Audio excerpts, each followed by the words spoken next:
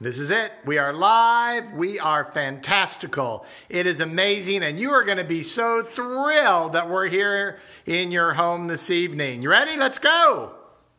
Why not? Welcome back, cocktail crazies, to the mad meandering of mixology that we call Drinks with David. We apologize for the interruption last night. There were technical difficulties in the middle of our preparing a fabulous drink, but not to worry.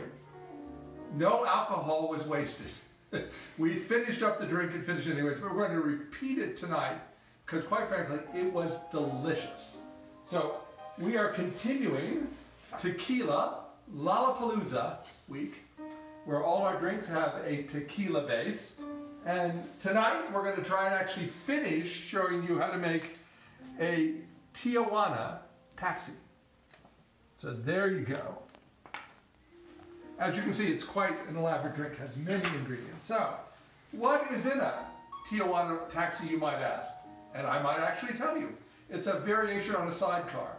So, the ingredients are tequila, lemon juice, orange juice, Cointreau, simple syrup, and a lemon twist. That's a lot of stuff. That's a lot of stuff.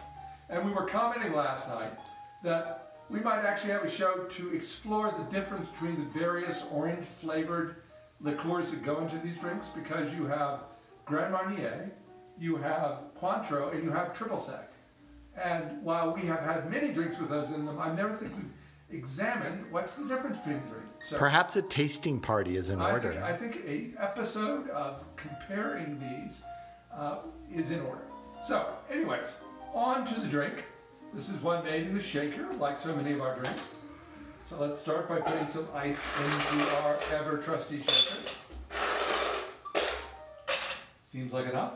And we're going to start with tequila. Did my husband, Larry, did you actually open it yet? Larry, the stage crew did not open it. So we're only doing one drink tonight. So we're going to start with 2 ounces of tequila. Freshly opened bottle.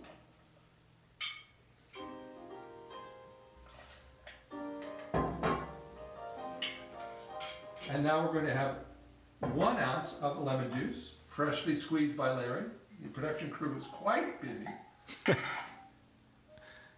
They just rush about and get everything just perfect. Like busy little elves. Busy little elves. They're just cocktail elves if I ever saw them. Okay, and then we're going to have 1 ounce of orange juice, not freshly squeezed, but tasty nonetheless. So here we go with 1 ounce of orange juice.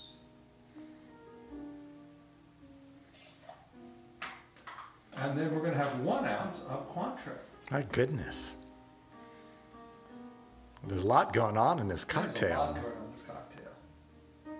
It is hump week, though. You need something really bold to get you through the middle of the week. Okay. And this exactly fits the bill, because we already had 2 last night. Yes.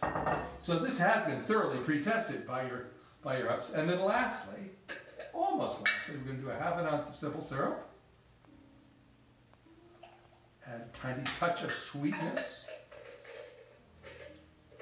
And now we have to do the Barefoot Contessa dictated 30 seconds. So here we go. And Larry is going to keep time for us. And when we have reached the magic 30 seconds, he will tell me to stop. Either that, or when my hand starts to develop frostbite, I will also stop. 15 seconds to go. Oh, wow. I know, it's a long time. But, you know, I think we have discovered as we've been doing these cocktails that you really do need to do it long enough to get enough liquid off of the ice in order to have the perfect pour. You're good to go, sir. So, and I think that's the theory of the extended shake, because actually it probably gets pretty close to the cold tumbler. So let's go in for the pour, Larry. Now, it looks like there's something on the rim of that glass. Yes, this is being poured into a cocktail glass that has been rimmed with lemon and sugar. Yum. Yes, it is quite delicious. As you see, almost perfect Wednesday pour. Mm-hmm. And we're not done yet. Wait, there's more. If you order now, no. Do I get a Ginsu knife? Ginsu knife. So, So you're going to do a lemon twist. Again, you twist it enough to get some of the lemon essence out of it and into our glass. Now, isn't that absolutely gorgeous? Beautiful yellow.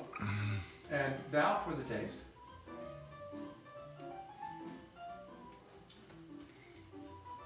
That's a fine, fine, fine drink. We had commented our Monday drink we weren't that impressed by. This more than makes up for it. Absolutely delicious. You can taste the lemon, you can taste the orange juice. The Cointreau gives it an additional orange spike to it, and then you have beautiful tequila lying underneath. So I could have more than one of these. I highly recommend it. Again, sorry for the mix-up last night, but I hope tonight made up for it. Try this soon. It's delicious. Good night.